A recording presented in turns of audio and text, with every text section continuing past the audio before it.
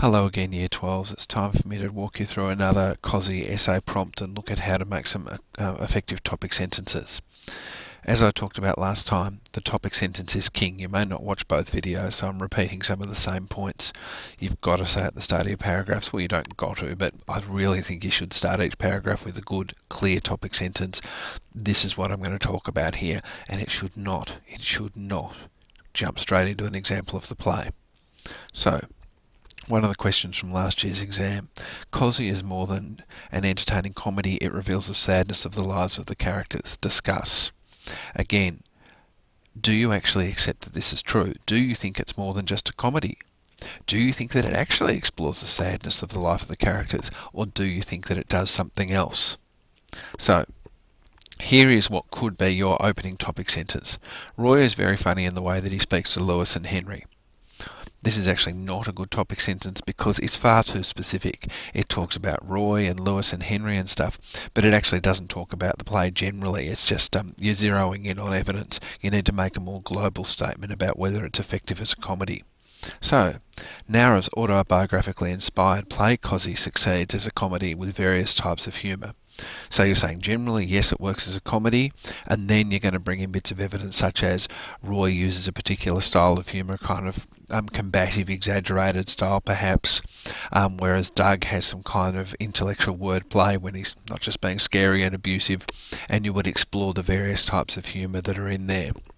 But first you need to say, yes, it succeeds as a comedy. Okay, dodgy topic sentence number 2. In Cosi, Henry and Ruth seem very quiet and sad. Again, you're jumping straight into evidence. You need to be talking at a much higher level and saying, does this play in fact explore sadness? Do you accept that part of the prompt? So, Nara reveals and explores the sadness of a range of characters, especially those in the institution in his play, Cosi. So you're mentioning that it's in the institution, you're mentioning Nara as the playwright and creator, and you're talking about a range of characters, because I do think there's more sadness than just exists for, say, one character or even a couple of characters. So, bodgy sentence number 3. It was a real tragedy. That's meant to say that Roy was never accepted by the other people. That's a dreadful sentence, isn't it? Maybe I should fix that up. Bit poor to that Roy was never accepted by by people around him.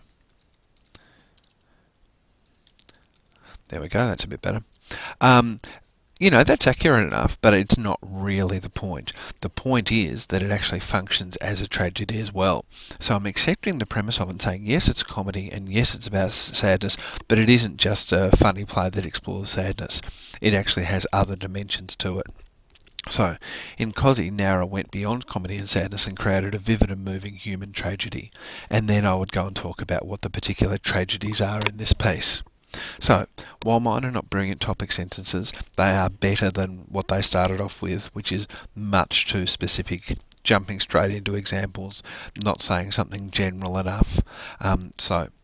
Remember when you're practicing on Tuesday and Wednesday and writing on Wednesday and Friday that in fact the topic sentence is king. Make them really, really good.